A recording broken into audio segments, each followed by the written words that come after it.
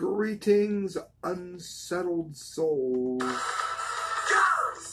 Sam Di Gangi doing political commentary for the Media Speaks, keeping our 12 days of Christmas going. I do want to say real quick, I want to give a shout out to the ASPCA. I promised I would do that all the way until June, and now I'm going to give her like 2 more weeks, or maybe give her the whole month till July. Miss Ricciardi, who picked our Dunce Cap of the month, Dunce Cap of the year, the Golden Dundee winner, which you're going to hear about in a couple of weeks, wanted to give a shout out to her charity. That's the way it works around here, by the way. If you donate to the show, let me know what your favorite charity is. I'll give a shout out to it. Maybe it's to your business. Maybe you just want to tell somebody that you love them on air. Right? Let me know. It's one of the things that the show does, so when you donate to the show, I'm able to pass it on and help other good organizations and worthy causes.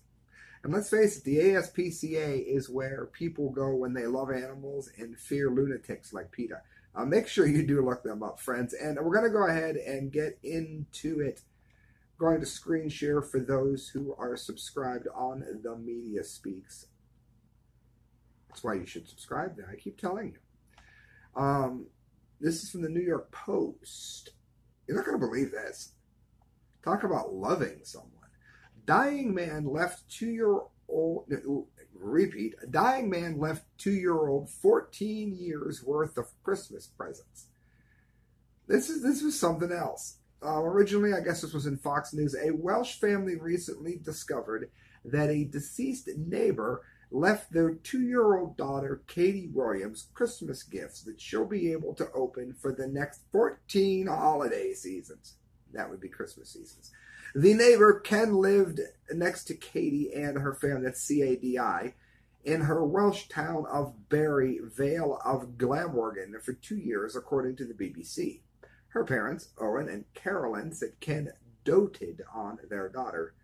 On Monday, Ken's daughter paid the Williams family a visit and presented them with the festive surprise. She was clutching this bag of plastic sack, and I thought it was rubbish she was going to ask me to throw out, Owen told the news outlet. But she said everything. But she said it was everything that her dad had put away for Katie. It was all of the Christmas presents he had bought for her. Both parents began to tear up, and Owen said it's difficult to describe because it was so unexpected. I don't know how long he put them away, whether it was over the last 2 years or whether he bought them towards the end of his life. I tend to think towards the end of his life. Who's with me on that? He knew he was going to go, and he wanted to leave something specifically for her.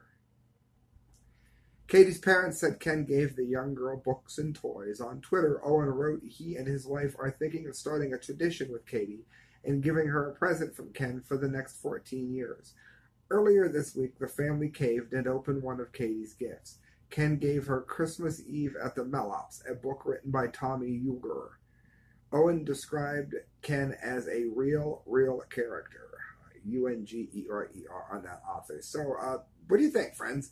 I think he knew he was going, and when he one of the last things he wanted to do was to make sure that this little girl knew beyond a doubt that she was loved on Christmas. And I think that's awesome. That's something that I don't think we think about a lot, is how people are going to view us after we're gone. And maybe he had planned on her getting all 14 gifts at one time. That's possible, but that doesn't change the fact that could be an interesting idea. Could be to go ahead and leave a number of Christmas gifts for someone after you're gone, for them to open periodically for years after you are gone. That's an interesting concept.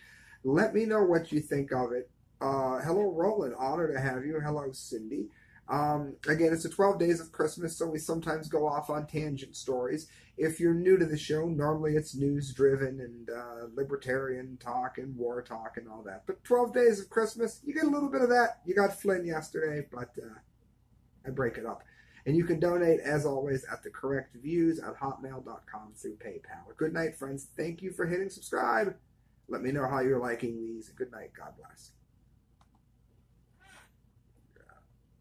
Facebook. HDF.